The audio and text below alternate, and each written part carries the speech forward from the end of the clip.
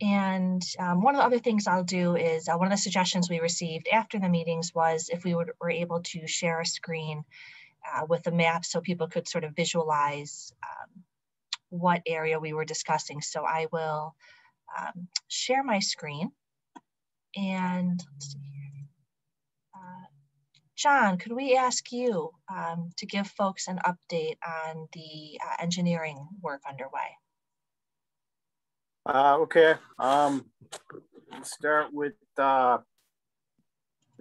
we have two paving projects.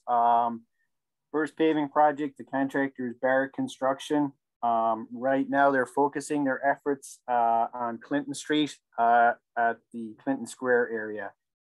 Bacon Festival is coming up on this weekend. So right now, they've paved up to Binder, which is the second last course of asphalt on the section of Clinton that they reconstructed. They're going to concentrate their efforts on the next few days to tidy that up, secure any areas where they've removed pavers, address any tripping hazards so it's safe for the festival. So that's where you're going to see most of their construction activity. Elsewhere along their limits, which are Clinton, Jefferson, Warren, and Montgomery, they've done some preliminary work, some 88 corner construction. But after the Bacon Festival, they're going to concentrate their efforts then on completing Clinton Street and then moving on to the other streets. So that's the update on that project. The second paving project is with Seneca Stone. That project is concentrating on Salina and State Street. Right now, they're in the 400 block of Salina Street. They've completed paving to the binder course. Right now, they're adjusting any structures in there. They're bringing them up to the final grade. Currently, we're still operating that section of Salina Street in one-way direction northbound. We're going to evaluate opening that up after the structures are adjusted. But I do know the next phase, after they've got some pulled up reconstruction, is the intersection of Salina and Onondaga.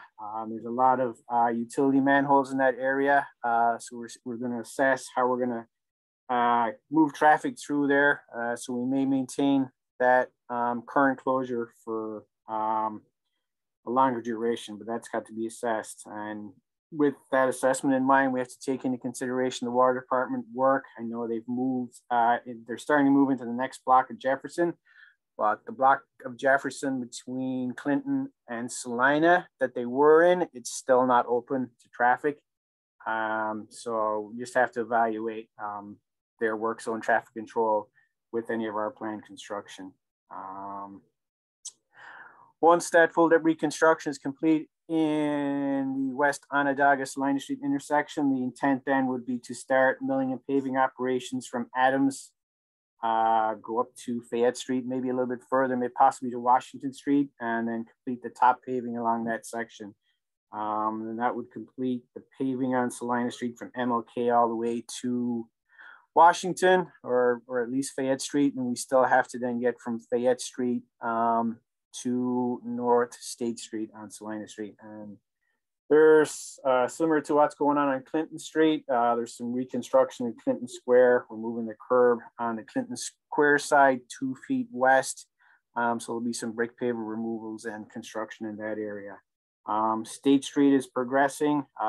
There's altering some structures and continuing the paving and milling operations along State Street. And soon we should start the final striping on some of the areas that have been top paved. We'll start to look a little bit more organized once we start the striping, which will include bike lanes, parking lanes. So you'll start to see a better product. That's it from the paving projects. Any questions for John on the paving plans he just covered? We do see Ryan Dorward is on here as well. Ryan, by any chance, are you giving an update today on the water department's work?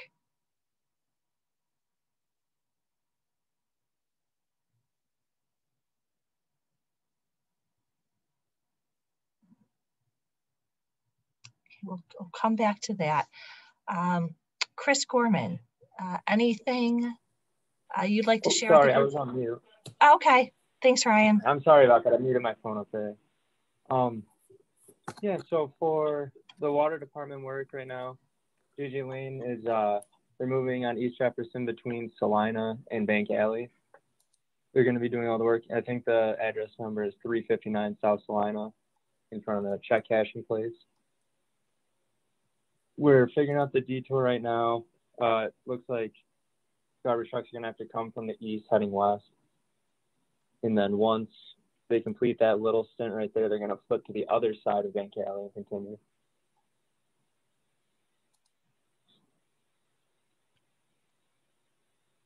So you're talking right here, they're working right now at the Jefferson Center building on the corner. And then after that, they'll be moving between, I guess, to the eastern side of Jefferson between Bank Alley and South Warren Street. Yes, that's correct.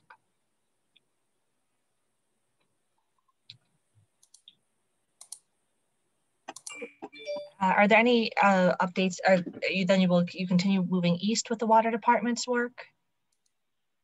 Yeah, so after they finish up that little section between Salina and Bank Alley and South Warren, they're going to be finishing up between South Warren and Montgomery. Do you have any time frames you're able to tie to those? I think we were giving it a week a block. So next week, the week of the 16th, we should be in between Warren and Montgomery. And I would say half a week for each side of South Salina to Bank Alley to South Warren. And then another question we had here is once West Jefferson Street reopens, will it then stay open or will it close again for the paving work? So this may be a question for John. That most likely is to be closed. We have full depth reconstruction to do on that block between Clinton and Salina, based on the water department's construction, where they've almost excavated half of the existing pavement. We have to do the other half. The most expeditious manner to get that work completed is to do a block closure and do it at once. So yes, that block will be closed again for the full depth reconstruction in that block. Once they start the final paving operations, most likely then it can be phased to maintain traffic. But for the full depth reconstruction, due to the depths, the existing construction that occurred there, it will be shut down. Thank you. Any questions for? Yeah, America. Yes. For the closure of Fayette next week for the water project, does that impact the parking lot at St. Paul's? I don't believe, Ryan, I'll let you answer that. I think water department is staying put on West Jefferson Street. It's not Fayette. I thought he said Fayette was between Montgomery and Warren. And, Ryan, do you know? No, I might have misspoke. If I said Fayette, that's my apology. We're staying on East Jefferson. Okay, thank you. My apology. I have a question, Ryan. For the water work between Bank Alley and South Warren, are you guys gonna go into that intersection there again? We shouldn't need to. No, that's why we went to the intersections. We put valves on the outside of each intersection. Okay, so traffic can still go through from South Warren all the way through that intersection? Yes, it should be. Okay, awesome. Thank you. Yep.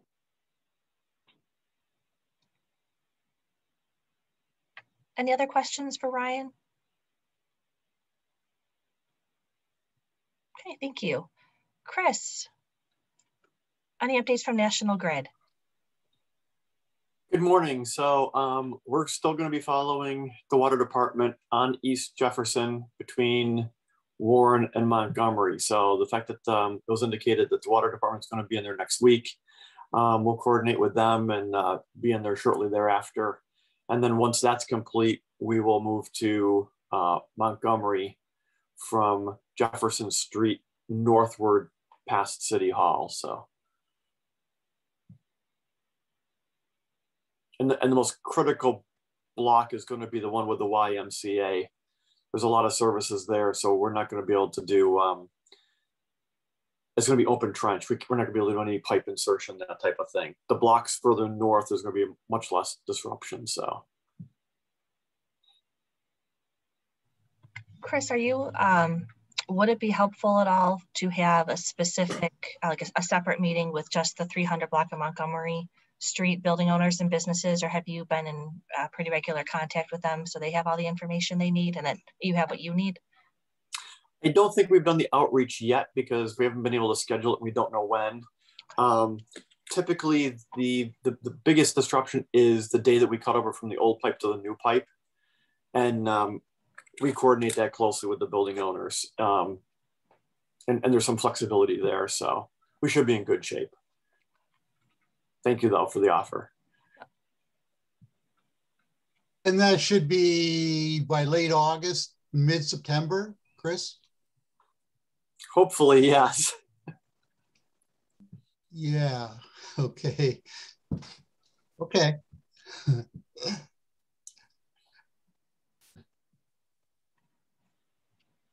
Okay.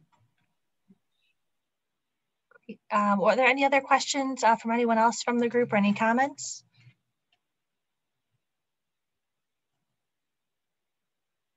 Okay.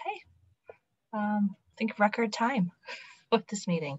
Thank you all so much for joining us. We'll see you in another 2 weeks. Thank you. Thank you.